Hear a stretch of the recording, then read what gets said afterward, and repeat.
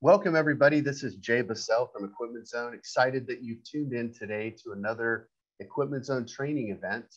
This is a DTG DTF Tech Talk. You should see three happy humans on your screen. Myself talking now, I'm Jay. He's Terry, and that guy down there, that's Roy. Terry Combs, Roy Huseman are aces in the hole. We have a wonderful schedule for you today. So thrilled that so many of you registered and are watching this live. For those that you couldn't make it live, you're watching after the fact. We're also proud of you for finding us and watching. Can't wait. This is a great session. And I really want everybody to know we've got tons of info. So it would not surprise me, guys, if this doesn't happen once a month for the rest of the year. I really hope we can get to that kind of a rhythm. We'll see how it goes. I'm not going to make any crazy promises, but so grateful that you tuned in again. Jay from Equipment Zone here. I'm the marketing guy. Terry is our most senior sales representative and trainer. And Roy Huseman, also a senior technician, our lead tech. Gentlemen, how are you? First of all, is everybody doing well? I'm doing great. Yep. Awesome. Great. Yep. Awesome indeed. Well, listen, I'm gonna let Terry take it over. We've decided to have a couple of quick discussion points before we actually go into the questions and share the slides. So Terry, I'm going to turn it over to you. If you've got something that you wanted to say, an important announcement, or go USA. I don't know. What are you going to say? Well, yeah, Jay, I just wanted to take a minute to talk, just a moment to talk about training, service, and support after you buy your equipment. There's a lot of equipment you buy out there. I'm an old screen printer. I could go to a show and buy a manual screen printing press and take it home and read a couple of instructions and boom, I'm good to go. And I'm never going to call the manufacturer, but this is not plug and play equipment. This takes training. It takes ongoing support for DTG and DTF, or the combination of DTG and DTF. So, and Jay and Roy, you both know this is fairly new technology. You're going to need help along the way. DTG is less than 20 years old. That's in its infancy, really, in terms of garment decorating, and DTF barely 2 years old. So, service and support are after the sale are crucial parts of the purchase. So, proper installation, maintenance, training on both of these is critical to get started on the right foot. And and we see it, and both of you have heard it from customers. Yeah, I bought this machine in China, but the support wasn't actually in English and not exactly the same time zone. And can you guys help me out? And all those machines end up on the scrap heap, and we hear it every single day. And so not only are you going to need somebody to talk to, but you're going to need supplies. Occasionally, you're going to need a part. And I don't know about you guys, but when I was running a production operation, I couldn't wait 3 weeks to get a part to get my machine up and running again. So, going to get on my soapbox, Jay and Roy, here for 20 seconds. Oh, preach away, brother. Preach away. Let it go. Let it go. My dad was a Southern Bible pounding preacher in Saltville, Virginia. I'll just give you that when I was a child. So Equipment Zone does offer support on both coasts.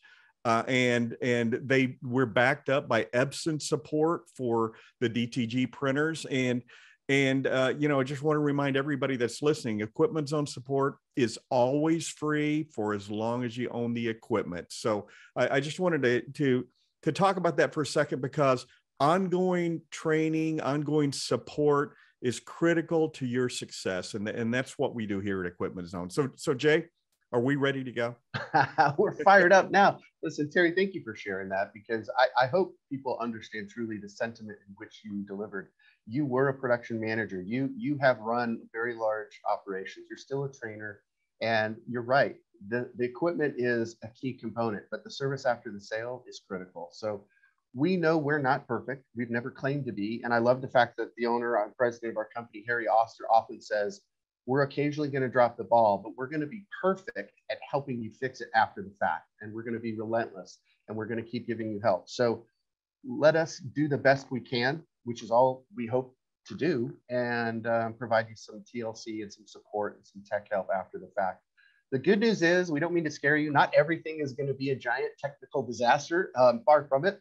If you're a current DTG operator and you have a product from Epson, whether that's the F2000, which is starting really, we're starting to hear a lot less about that, the first version, and then the F2100, and also some of our, oh, it did it again. Did you see that? I don't know what's going on. Oh my goodness. That we tested for that. So can you even hear me, Terry? Because I can hear you. It's a little bit of max headroom going, but I can hear you perfectly. So okay, that is crazy. And there are people out there going max headroom. I've not heard that. Oh, there we go. 30 you years. know what? Sorry, guys. Yeah, I was doing some headbanging there. Some loud music going on behind me. No, I tested this earlier. That was pretty funny. Sorry about that. If it glitches again, hopefully it won't happen. But we never lost your audio, though. We never lost your audio. So you're all good. That. So where I was going with that was just to say, we recognize that this is the learning curve that it is. And we're excited because we're going to meet it head on. We've got people like Roy who have tremendous experience on multiple different printers, different kinds of printers. But our expertise really is apparel decoration through DTG printing. Someone in the chat has already asked, is DTF going to replace DTG printing? I want to ask that question to both of you. This is a curveball. This wasn't planned. So before we jump in, I'm going to throw it back to you, Terry. But what do you think? What's your opinion, Terry? Do you see DTF taking over and eclipsing DTG, direct-to-garment? Absolutely not. This is just another tool, just the way DTG was another tool, just the way, all the other processes that come along. This is just another tool that, when I started out as a screen printer, I was just a screen printer. Today, it's incredibly unusual for someone to be just an embroiderer, just a screen printer, just cut vinyl. And this is just another tool for us to use. And we've all heard it, for years. When 20 years ago, I heard industry veterans say, well, DTG is going to replace screen printing. And I'm like, no, this is just another tool for screen printers to take care of all those family reunion orders that we tear our hair out about. So I had a lot of those, by the way. So my goodness.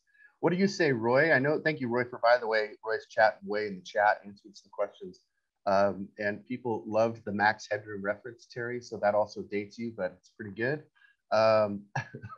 Roy, you're on mute, but do you see anything in terms of replacing? Do you see DTF like replacing it, or is it just, like Terry said, complementary? No, I think it's complementary. I mean, it's like adding embroidery or any other piece of equipment to the mix. Once DTF gets to the point where it's a bigger volume than you can handle with the DTG, then you can buy a DTF machine like we have and move up and buy a second DTG machine or a third or fourth. Or, I see them as being two separate items myself. Because DTF does have a different feel to it, but then it does do a lot of great things as far as being able to go on a lot of different substrates that you couldn't even DTG on. So definitely opens up new markets for people. I don't know if, I can go through and show some of the items and get in front of the camera. I don't know if everybody's familiar with some of the stuff that DTF can do other than just doing fabrics. Well, let's hold that off for now. That's a great idea. Maybe if we get something towards the end, if we have some time, I'd like to show some of those. But I do want to get to these core questions, and really this will be the starting point of our tech talk. So apologize for those of you that were like, just get into it. But we wanted to set the stage. We also wanted to have that brief discussion and let Terry do some preaching from the pulpit. But now we're going to switch gears and we're going to get into tech talk. I'm going to throw this back over to Terry. And I just want people to understand that these were taken from our Facebook group. So y'all are invited to that. We have a closed Facebook group for F2100 owners and operators. So please join us there. We're not picking on anybody for the references that I'm going to show. These are what we often call these as frequently asked questions. We hear them and they're repeated in different ways, but they tend to all be into the same heading or the same subject. So those were the first 3 or 4 that we wanted to share. And you're going to see, I'm going to make sure that Terry's got first roll here. So Terry, why don't I kick it back over to you? And I'm going to share my screen, and this will be surprising to you, Terry, because you haven't seen this yet. So go ahead and take it away, my friend. All right. Well, and this is a question, obviously, for the star of our show, Roy. The question is about specifically DTG printing and on 50/50 sweatshirts or any 50/50 garment. The question was, we have a lot of hoodies and sweatshirts to print, and with the start of spring sports, we're sure to have more. Can we print on 50/50 products?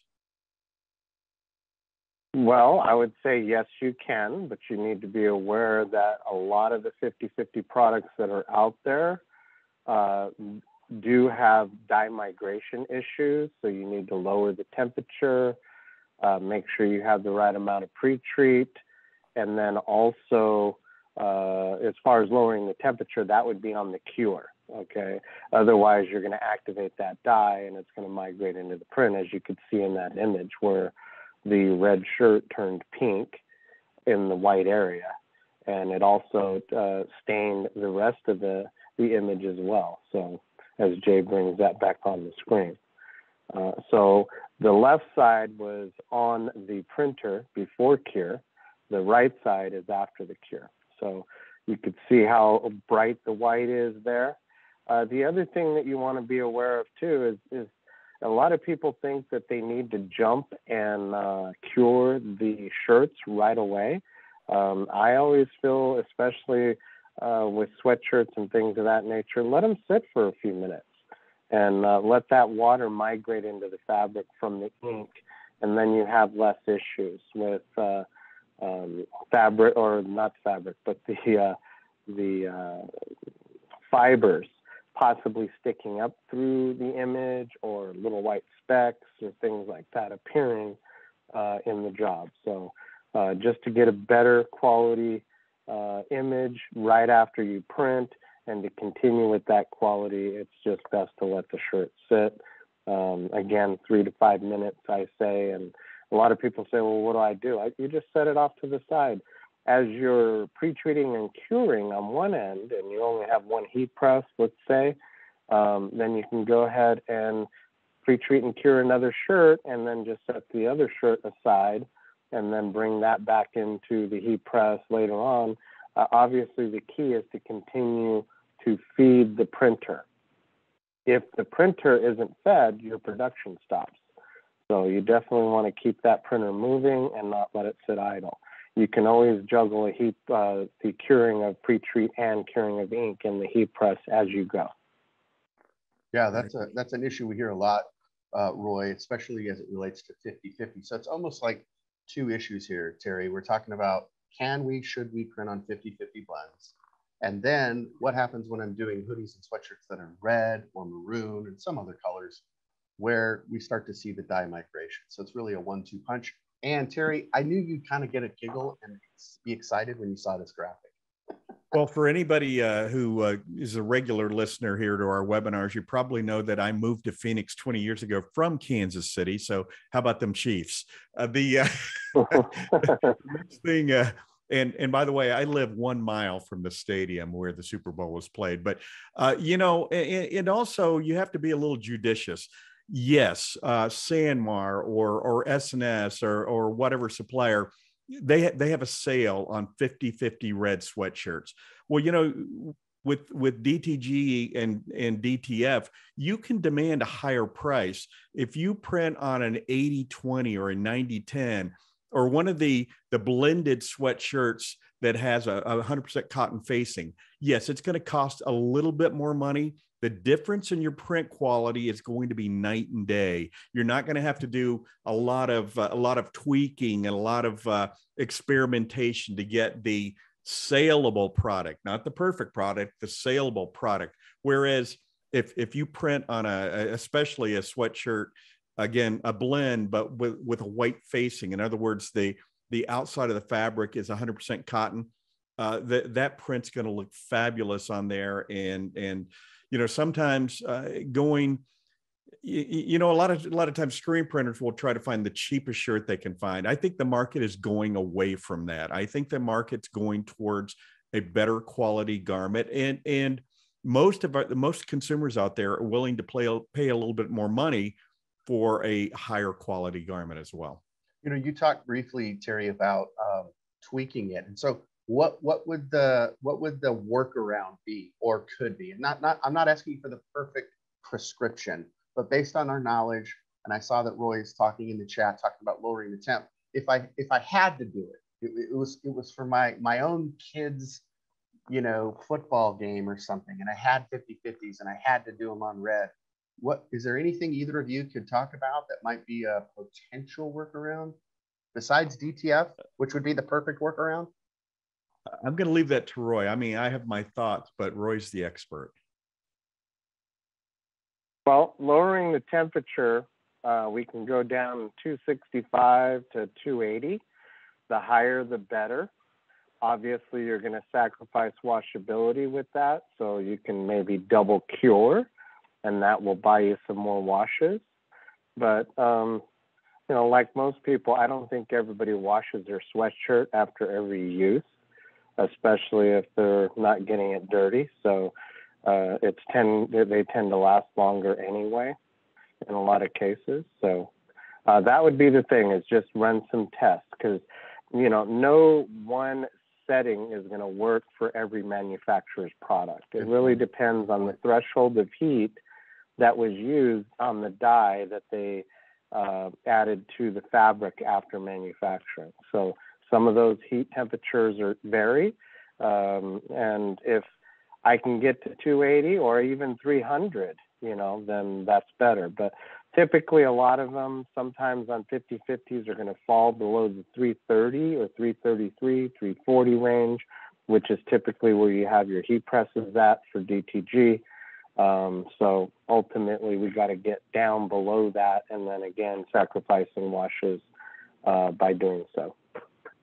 Hey, Jay, I do know a decorator who his workaround for this product is to back off on the amount of pre-treat the garment, dry it, pre-treat it a second time. So basically the same amount of pre-treat, but half of it dry it, half of it dry it. And he says that improves the quality of his print. Multiple steps though, in taking you more time. So I'm going to revert back to get a better quality, higher cotton content garment to really resolve the issue. Yeah, it's a tough one. And we recognize that one size fits all. We recognize that your market might be a little different. We're not trying to corner you into something. Like I saw Bill's comment about, well, in his area, people are not that interested in the higher quality. They're more interested in a less expensive product. So sometimes that is going to be the scenario. We're talking about a broad brush nationwide. We have seen a resurgence of things like Made in America, higher quality, and willingness to pay for it. They're also keenly aware and very curious about sustainability, the ethics at which these products were made. And so sometimes clients care, sometimes they just want a deal. We recognize that too. We live in the real world. It may not seem like it sometimes when my head's flickering around on the video, but well, thank you. I thought you were a real person. You know, and Jay, that I think part of it too comes from us. You know, decorating that 50/50 shirt and then decorating a cotton faced garment of the same color and showing that to the customer. Sometimes we'll say, listen, here's your option for this price. Here's your option for $2 more or $3 more. And sometimes they're going to say, oh, you know what, maybe I will go with the other. So part of it's on our end to educate that customer. Yeah, and there are some things that are baked into the recipe that you may not be able to avoid, like if it's a really fine polyester, now you're dealing with heat marks, crease marks, discoloration. You know, when I talk about staining, we're talking about the fact that the dye will reinvigorate and potentially change color. So you have lots of variables, and we're trying to say, well, what can we do to minimize those rather than try to fix the substrate, which may not be fixable? What are some other areas? What are some other potential suggestions? And so that's what we're trying to discuss here today. So hopefully everybody, thank you for the comments. Love what's going on over there. And yes, you guys can help each other if you have some suggestions. Roy's trying to do a good job of keeping up with those, but we may not be able to answer every single question in the chat, but please don't stop. Occasionally we'll look at one and try to grab it, or Roy might try to answer on the fly.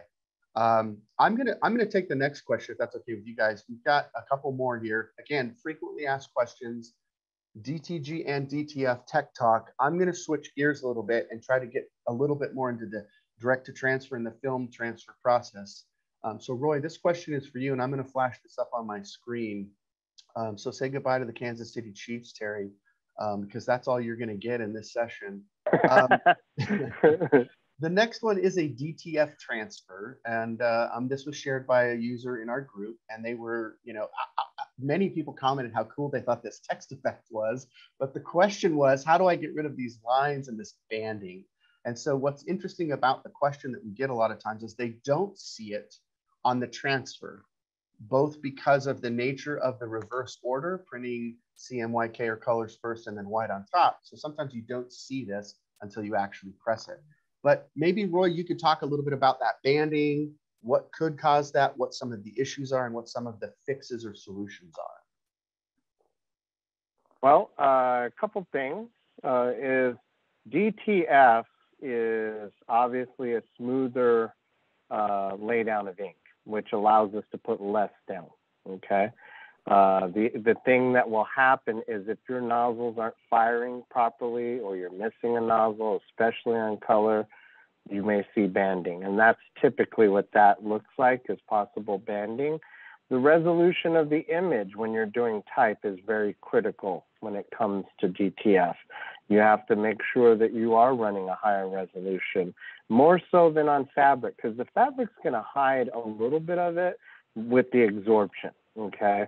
It's going to allow that ink dot to flatten out a little bit more. With DTF, there's nothing happening there. It's going right on the film. Whatever you see is what you end up with. So the other thing is like I said, if you're not maintaining your head properly, you get a little bit of buildup, or you don't rinse your flushing or mist pad to the left with distilled water and you're constantly getting ink on your head, that is going to cause issues with the spray of the nozzles coming down to the film.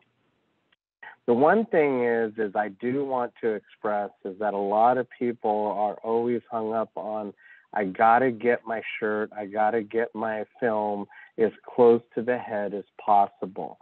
With DTG machines, that is not what you want to do, okay?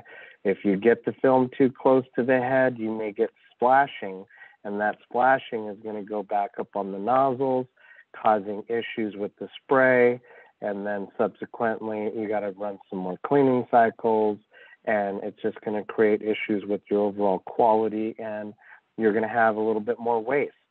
The thing with your position or platen heights, they should be a little lower. That allows for more latitude the further you are away. You do have the ability to set what I call focus, which is your head alignment, where it's allowing the droplets to fall on top of each other. Rather than getting too technical, we are adding a series of droplets on top of each other, kind of like stacking pancakes. So when you see passes, that's what that means. So if my focus is off, my dots could separate because I'm going to do bidirectional printing. If I have 4 passes, that's 2 drops coming one way to another. And I could potentially have 2 lines that are printing, or a fuzzy edge, because the dots are not sitting on top of each other exactly. So love that. If you need help with anything like that, you can always reach out to our tech support, put in a ticket, go on our website, put in a ticket, or call our office. That's the best way to do it. And again, try not to move to a P position with your film, because that's going to create more issues than not. The other thing is there's a lot of settings out there that people are using, and the first thing people want to run to is, how can I save money on the output? So they want to go with the lowest setting. I could tell you with DTF on the F2100, you need to be at PL5 in order to get the optimal print quality and the least amount of banding issues with your images. So I love it when Roy uses examples like pancakes, because that's for me. I can relate to that. Um, no, but it's a great analogy, and it really makes sense. I can visualize those droplets coming down like little pancakes, and if they're not exactly aligned, then that's what's happening. And I also appreciate the fact that you talk about the banding could be from the nozzle, and it could be from buildup on the nozzle. Like it could be a nozzle that's not clear, or it could be some crud. You could not really see it, but when you're spraying, you're leaving that little channel, that little line, and it just keeps repeating as it goes back and forth. So I'm going to flash that back up on my screen, because I think even though this could have been a super cool textural fill pattern, I don't think that that's what they wanted. And in fact, of course, they expressed that that was a problem, and they wanted to know why it was happening. And so there were a few reasons why this could have been happening, and I appreciate you covered them all, Roy. Terry, what do you think? Do you think that's like a cool pattern, or would you see this and go, Oh yeah, absolutely. If somebody showed it to me, I'd think, oh man, that's awesome. Oh, you didn't mean to do that. Oh, that's horrible. but you know, Roy touched on something there that you know, in his conversation, saying that there are things to do to maintain your machine, and it's not difficult to maintain a DTG or a DTF printer, but you still need to do it. And it's, you know, when something seems so simple, I think that some people think, well, I guess it's not that important. And it is important and easy to maintain, but you must follow the steps in maintenance. Excellent. All right. Well, listen, and I love that fact about the focus point that Roy brings up. I've heard him explain that about 200 or 300 times over the phone to people. You know, just because you can move it closer doesn't mean you should. And that what you're really trying to do is grab that optimal print. And so the printer needs space, and it needs room for those print heads to fire and those nozzles to vibrate and the right amount of ink to stack on top. So Roy, thank God you're here, because not only can you explain it better than I can, but you actually know what you're saying and you can fix it. So you know, not to out anybody, but I just wanted to throw something in on that. I had a customer that had a online store, and he had a huge volume, and he was trying to keep it minimal as far as the amount of people. He was only printing on some light garments with specific printers, so there was no pre-treat involved, and he didn't want to pre-press the shirts. So he was putting the shirts down wrinkled, okay, using the frame to kind of hold them down, but with that wrinkled surface, he was having issues. Now, we set his platen height to 4 and was able to set his head alignment at 4, and he was able to get a good quality print off of those shirts without pre-pressing them. There you go. Not that you want to run and do something like that, but right. That's outside of the normal boundaries, but yeah, exactly. Your point is well made. If you insist on doing it my way, we could probably help you work around. And you know, as Roy mentioned before, when in doubt, give us a call, reach out to us, and we can Roy and the rest of the support team, we're more than happy to help you. We excluding Jay and Terry. It was Roy, the greater we. Yes, Roy, you mentioned PL5. I thought I heard you say PL5. Platen level 5. Is that what you meant by that, or no? PL5 was print level 5. Okay. So when we go into Garment Creator, we have our print level 5, which is starts with 1, 2, 3, 4, 5, 6. 6 is the highest grade. So 5 is where you need to be for the DTS. I know some people out there were trying to use level 1 and then change some of the color settings in there. You need to have enough ink saturation on the color, because the white, you can only go -50. With that, you're going to wash out some colors. So level 5 gives you the ability to add a little bit more ink as well to try to maintain the color spectrum.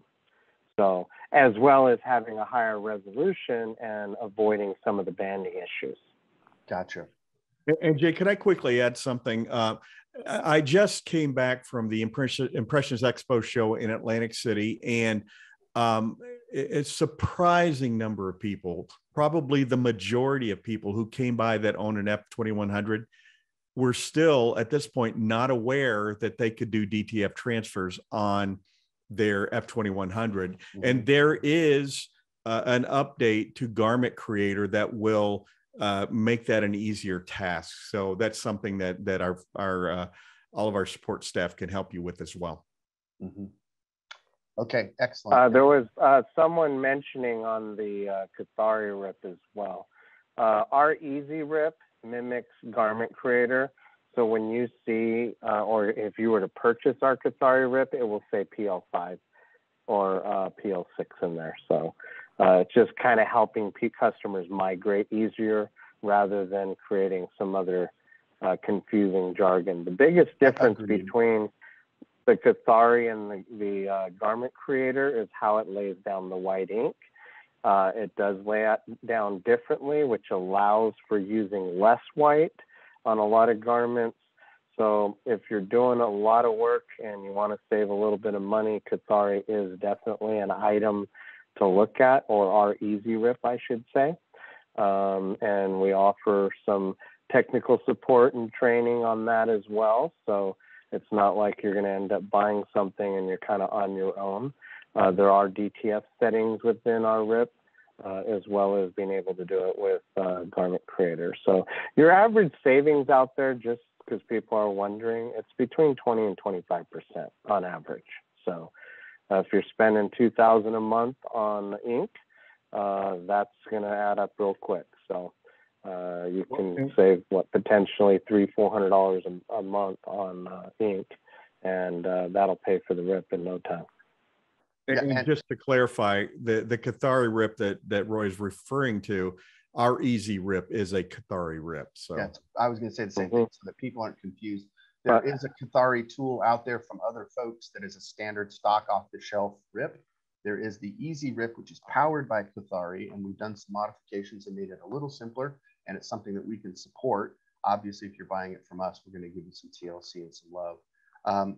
And RIP softwares may not be necessary for anybody. It's just a tool in the toolbox. It's not the key to unlock all success. But it can be like they have, Roy has mentioned, it can be a tool that can increase some of your other feature sets as well as decrease your cost, especially on the white ink. So for those of you that are new, that just got lost because we had a discussion about Cathari and Easy Rip, I don't want you to worry. No panicking allowed. Garment Creator first. We're going to crawl, then we're going to walk, and then we're going to run. And we tell everybody the same. And correct me if I'm wrong, Terry. We pretty much try to get people to not, especially if they're new, to not invest immediately in RIP software. That they ought to try Garment Creator first. Would you two both agree with that, or did I overstep my bounds? I 100% agree, and most of our customers use Garment Creator. Okay.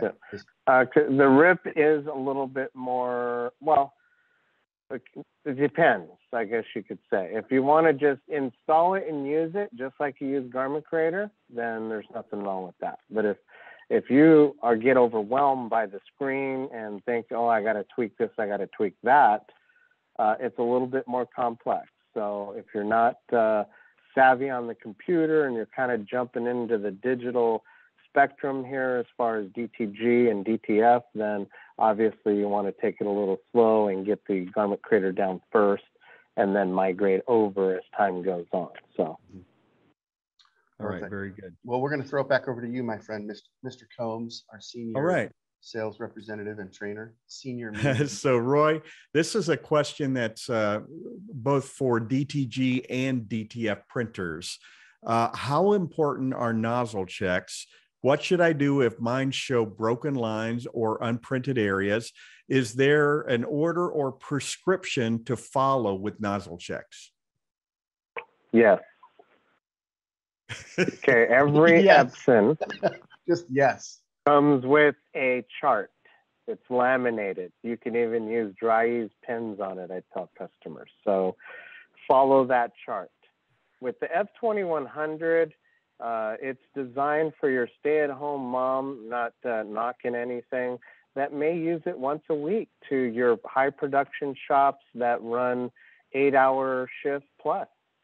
So the cleaning cycles on that machine, it keeps track of the volume of shirts that it's printing, and it also cleans accordingly. If you're doing enough printing, you can turn off that startup cleaning. I do not recommend doing that if you're not running it 5 days a week, at least 8 hours a day. It doesn't use that much ink if you're running it quite a bit. The most it's going to go through on a startup cleaning cycle usually is somewhere right around $4 worth of ink. So if you turn it on once a week, you print 20, 25 shirts, you're going to cover that cost fairly easily if you're doing retail.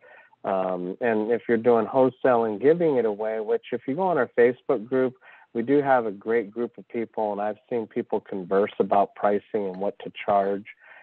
People don't generally give away DTG printing or even the DTF because there's more labor involved. So you definitely want to keep that in mind, plus the quality of the prints and the vibrancy of prints that you can accomplish with DTG and DTF is much more than, say, silk screening. But getting back to your maintenance. So typically you're shaking your white ink when you start the machine, and you tell the machine that you've done so. It does its startup cleaning. As soon as it boots up, the first thing you do is a nozzle check. And if you're missing any color nozzles, you have to address them immediately because colors are less likely to clog. And as far as the whites go, I tell people if you're missing more than one or two, then you definitely want to go through and get that clean and up and going. If you're running your machine frequently and you're missing those one or two, please keep a track of where those were. And if you're missing in the same place the next time you turn it on, next day, a couple days later, then you must address those. Because if you don't, if you let too much time pass, then they'll be gone forever. If you're under warranty, you can get a new head put in free of charge from Epson. Part of the reason why Epson gives you the head in the warranty is because of the cleaning cycles and the shutdown procedures that the machine does.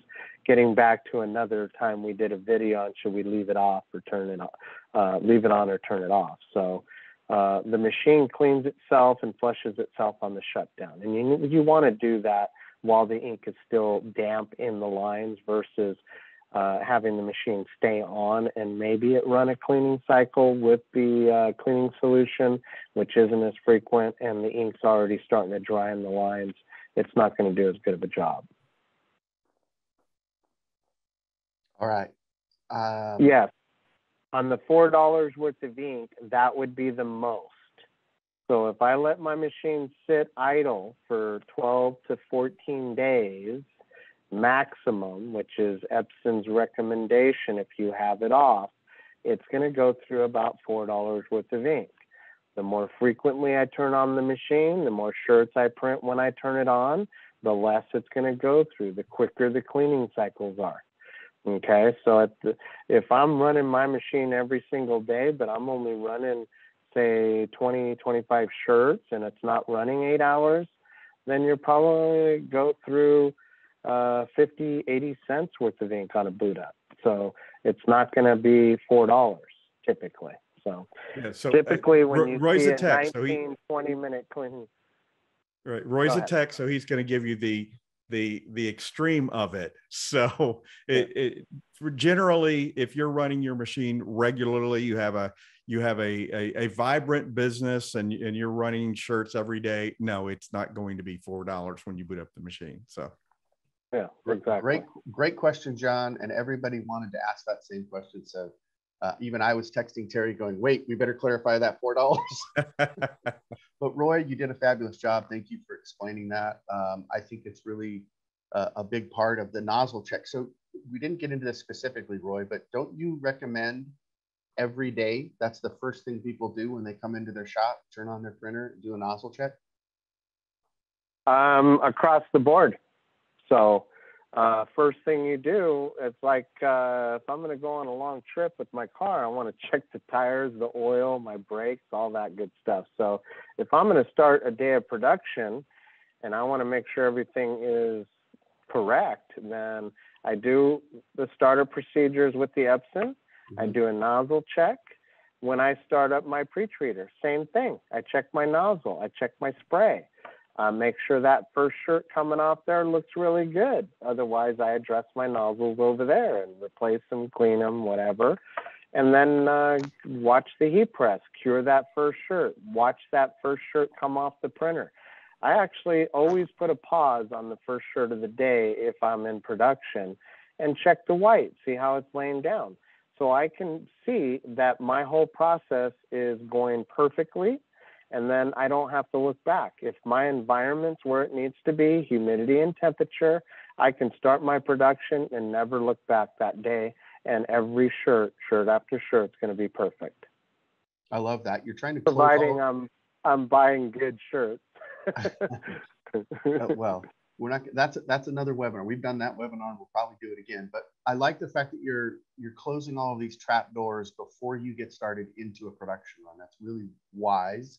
Number one, and number two, I wanted to ask, looking at the picture on our screen, you know, the cyan, magenta, yellow, and black look perfect. I can't even see a break, but obviously the white is far from perfect. So if I came in, after having successfully printed day after day after day, and it's now, what day is it? It's now Taco Tuesday, and I come in and I boot up my printer and I print, and that's what it looks like. What would you tell me to do first? I would tell you to, and that many are missing, I would say go straight to a medium clean for all the white channels, okay? The one thing that I do hear in tech support that we get all the time is people will do mediums, then they're into heavies. I've done a bunch of cleans, just wasted a ton of ink, because you do heavy cleans, that's easy going to be $4 worth of ink, okay? If you do more than 3 heavies in a row, you can actually damage the machine because it creates too much suction at the nozzles, and it can create issues with the membranes and cause the heads to leak. So ultimately, it does say that in the manual as well. I do recommend you download it, okay? So definitely want to. There was some mention, too, of turning it on or leaving it off. Look at our YouTube. There is a video for that. So, and that goes through the whole thing. I mean, that's another subject in itself. So just check that out. But again, the key thing is making sure you don't over clean, because that costs money. And if you're not doing your job of taking care of the printer, then obviously you're not going to get good nozzles. So number one, if I do more than 2 medium cleans in a situation like that and I don't get my nozzles back, then I go straight to doing my suction cap clean. People get a lot of suction errors because they're not keeping up with that. The suction cap is the most important part of cleaning that you need to physically do with the printer. And a lot of people don't realize how the ink gets through the system. It's through that suction cap. So if you're not cleaning that seal, it's like sucking on a straw that has a crack in it. The ink's not going to get pulled through the system properly. You're going to amplify your nozzle losses that way too, because if it's not, the ink isn't flowing, the nozzles are going to start clogging. So definitely keep that in mind. So after doing a suction cap clean, then I would go back and do another medium clean. If I'm on top of my printer 99.9% of the time, I'm going to be good to go after that. So maximum cleans would be 3 mediums for me. A heavy shouldn't even be used for at least 8-9 months of a printer's life. Maybe once a year, if that, or twice a year, you'd be using a heavy clean. If you happen to leave the printer sit a little longer than normal, then I would go ahead and do that. But other than that, the biggest thing is keep up on your warranties. So if this machine is making you money and you look at that $1,800, it's not a lot of money to pay at the end of the day if that is your business and you're making a good income off of it.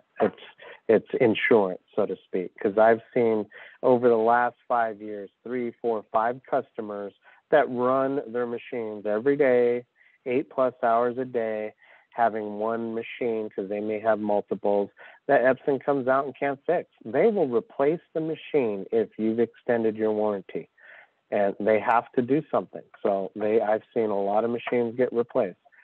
They'll try to fix it first, but if they can't, You get a new machine. That's cheaper than buying a new one. So that's your insurance. It does come up, and it's tough. It's a business decision, but we are obviously pro extend your warranty or service agreement, as Matt Rome would call it. So, okay, it comes back to me. Were there any other questions there? A lot of chat going on about DTF and colors. By the way, that is on our future DTG and DTF Tech Talk. It's something that's going to be specific to color, how to deal with color, how to try to hit certain colors. We won't have all of the answers, but hopefully together with our team and with some experienced folks, we're going to have a future session that's going to deal just with colors, because we could literally have a 25-minute discussion on how to hit purples, or how to hit, how do I get my greens to look more neon, which comes up all the time. So there are limitations to your printer, by the way. You're not going to hit every color. So knowing where those boundaries are is really important. And we will definitely have more sessions dealing with that topic. So Terry, did I take your question? Is that what happened? Is that why I'm looking at this? No, it's your, we're ready for question number 4. Okay. So we're rounding third, we're heading home. I'm going to share my screen again, and this will make you happy, Terry, because today is Tuesday after all. And so with Tuesday, we often in Arizona and at my house, we often have the classic, look at my, well, at least you can hear me. So this is a great example, and it comes up a lot. It's really 2 issues here. Hopefully my head will stop fluttering and doing that digital dance, but in the meantime, you can still hear me. So we've got some issues here, Mr. Roy, Mr. Tech Man, and it's more than one issue. And when I shared the sample with you in setting up, this was a great example. We get this a lot, and I put some arrows on it. So the first one on the left, Roy, what's happening here? Why am I seeing white show through my color? That color teal doesn't look solid. It looks like there are little white pokes, fibers, something showing through. What's going on there? Well, a couple things here is, when did that occur? The biggest thing is did it happen while printing, or did it happen after the cure? Okay. On this specific one, looks to me like it's happened possibly through the print process. Okay. So again, there's one thing is you didn't place an arrow where I thought you would, but there's actually a fourth thing, or actually a second thing there, you said. So there's 2. Oh, the box down on to the right there. So the biggest thing here is looking at the fibers. Okay. Am I pressing my fibers down? I always tell people when I do training, get a magnifying glass. Okay, go to the Dollar Tree. We talked about these droplets and their pancakes. You can't see them with the naked eye. A 1440 by a 1440 droplet, you can't see it. Okay, so I'm compiling droplets on the fabric to create, it's like if you looked at a mountain range and I was starting to just fill that in with snow. Okay, eventually it's going to fill in. Okay, that's what I'm doing. So with the pre-treat, I'm doing that first, and then I need to cure it. Under-cured pre-treat allows the ink to stay wetter and also allows the ink to migrate through the fabric layer.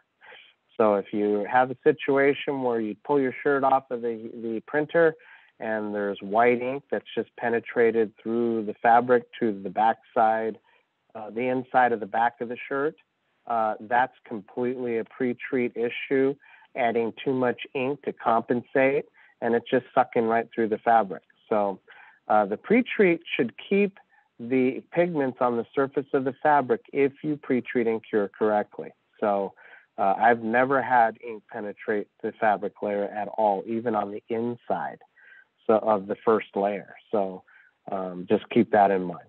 So with that, if you're curing your shirt and letting it naturally dry and it's a heavy fiber shirt, the fibers are going to stick out. And if you go to print, those are going to hold the white ink on the surface. If you're not putting enough color down to cover it, then you're going to have the white showing through like that. That's not normal, though. I mean, the biggest issue in situations like this would be curing the ink and doing it too quickly. So you got to look at the ink and how it's, I guess, how it goes on the fabric and how the water migrates into the fabric. So if I have a correctly pre-treated shirt, it is cured correctly, which means it's 100% dry, not damp. Okay, it's 100% dry. Then the white ink goes down. The water from the ink is going to penetrate that pre-treat layer and absorb into the fabric, and the pigments stay on the surface. Then when the color goes down, that water has to penetrate through the white layer and then into the fabric. Okay, so keep that in mind. While that's happening, if there's any water in that white layer still and I go to press that shirt, guess what? It's going to create steam, and the steam's going to push the ink around, forcing some white to come back up to the surface, okay, creating little marks like that. So potentially this could be a issue where the shirt had too much ink on it. It was cured too quickly. That's, again, getting back to a statement I made early on, was let your shirts sit 3 to 5 minutes before you press them. Don't just run to the heat press thinking you got to do it right away. Focus on feeding that printer. As long as the printer's running, your production's still moving. At the end of the day, you might have a couple shirts to cure, another 5 minutes worth of curing or something of that nature. Not a big deal.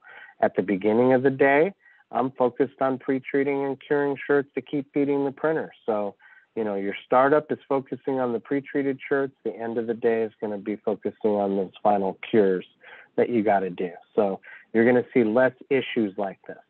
And again, if the shirt has a lot of fiber sticking up and you didn't press it properly, the other thing is, and I'm seeing this out there a little bit more because people are getting confused with this. If I pre-treat a shirt and I cure the shirt, there's a time limit to printing. Okay. If you don't print on that shirt within 20 to 30 minutes, I tell people repress it, because the fibers are going to start popping up again.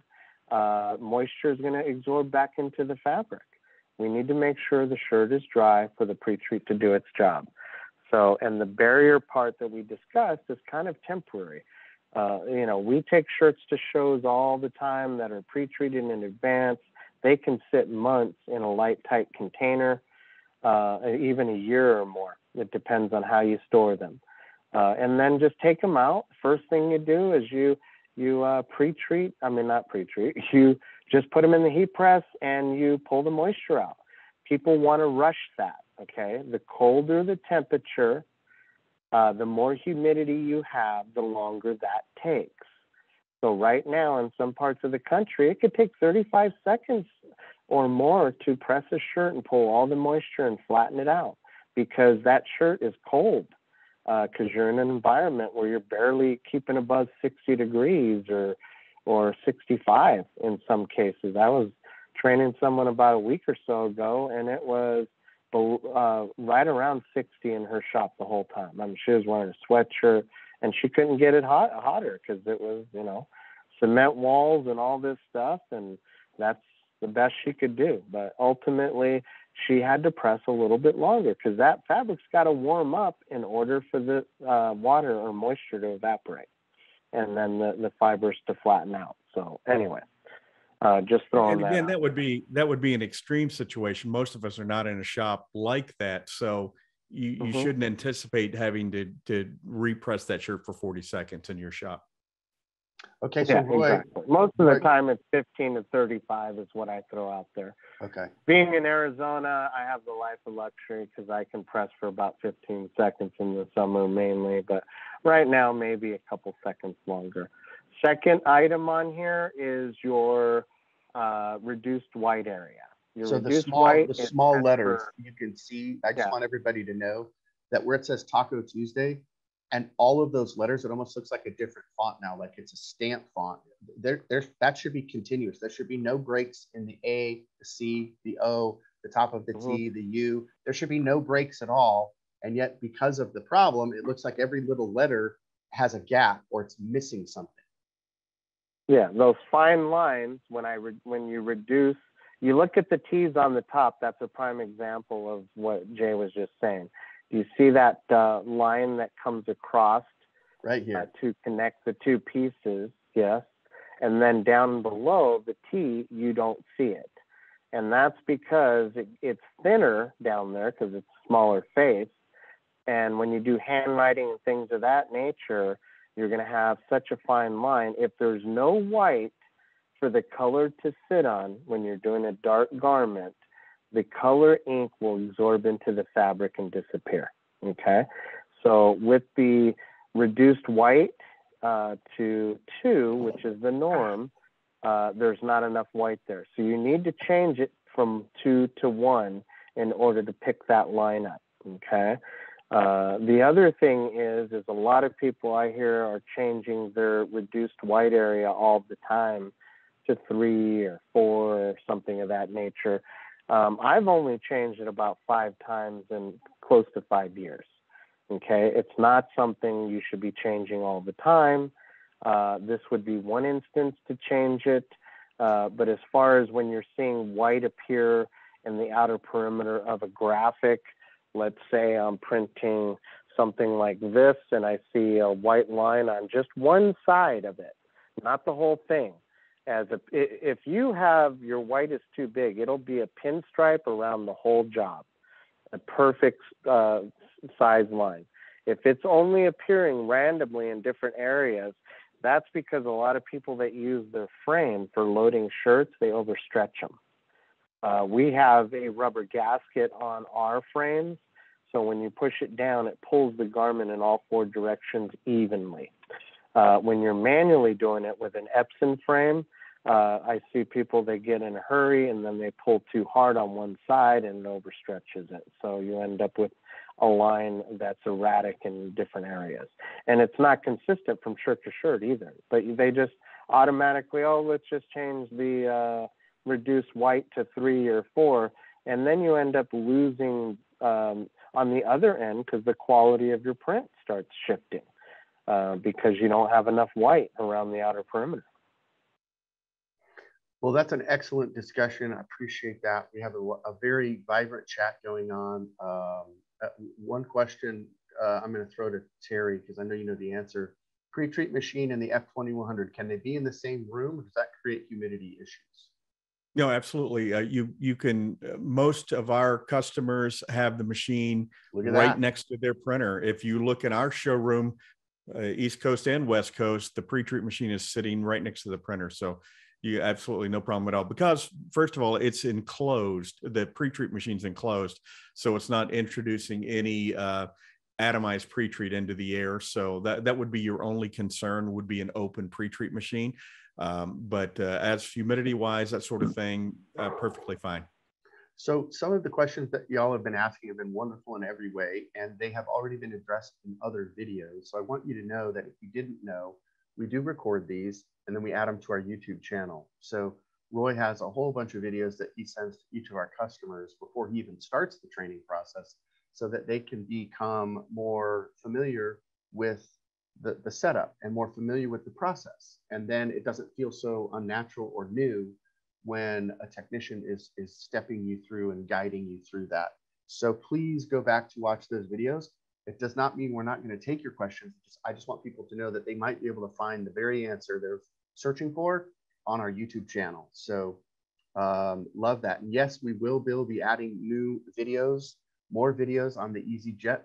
We have been in the process of that for a week, and it's probably going to take a couple more, but we're hurrying and doing everything we can as fast as we can without making mistakes. And Roy knows what I'm talking about there. So yeah, we'll be making more videos on our EasyJet as time goes on. There was a couple references here to the white ink, and we kind of touched on that. And as Jay just mentioned, we have 3 garment creator videos. We have one that's an overview. Okay, so just go to our YouTube station and just search within our videos for garment creator. The other one is strictly printing on dark garments with a white base. What is my focus? Obviously, the white ink is the focus and how it goes down on the shirt. If we start explaining things like that here, it's going to turn this into a much longer webinar. So I recommend you go watch that video if you have any questions on printing on dark garments. And then we also have one on printing on light garments. So head on over and watch that one too if you have questions on the best way to printing on light garments. So the two things that are takeaways. Light garments, it's all about the color ink and how much you put down on the fabric. Dark garments, it's all about the white base and the pre-treating. So if you don't have the right white down, you're not going to get a good print. I don't care how much color ink you put on top of it, unless you're like some of these people I've seen put YouTubes out that have $7, $8, $9, $10 worth of ink on a shirt, and they're getting a spectacular shirt, but they're doing it just by adding all this ink, and they don't realize what they're doing on the other end is not correct, and that's why they're doing all this stuff by adding all this ink. So anyway, okay, just thought I'd throw that out there. Yeah, thank you, and I appreciate that. That was one of the do not forget to mention moments, and you jumped ahead, which was fine. No, we're not worried about the order. We just want to make sure that we can cover it. One of the other things that Roy did mention was everyone that's listening today, everyone that's here, whether you have purchased a printer from us or not, you are welcome to fill out a technical support form on our website and ask these questions and get the help. Now, of course, we're doing it on a first come, first served basis. So if everybody today floods this and we have 67 different questions, it's going to take a little bit of time before we can get back to you, because we do have a large tech team. We do have multiple folks in New Jersey and here in Arizona. So we're going to do the best we can to get back to you. But I wanted everybody to know that that is something that if you have an F2100, no matter where you purchased it, we will be happy to help you to the point that we know the answers, right? So use us as a resource. We want to be seen as a resource. And we appreciate Roy and all of the techs who do such a great job while juggling demos, while juggling new startups and trainings. We're taking turns at answering questions either via email or from the phone. So that's something that's available to you. If you did not know that, now you do. And then, of course, to reiterate what Roy said, please visit and subscribe to our YouTube channel. We have over 100 DTG. Some of them are fun and marketing based. Some of them are very specific on a topic. So, check them out. They're there for you. That's something that we feel like is a part of our success at Equipment Zone, is to be able to continue to provide this training and resource and technical support.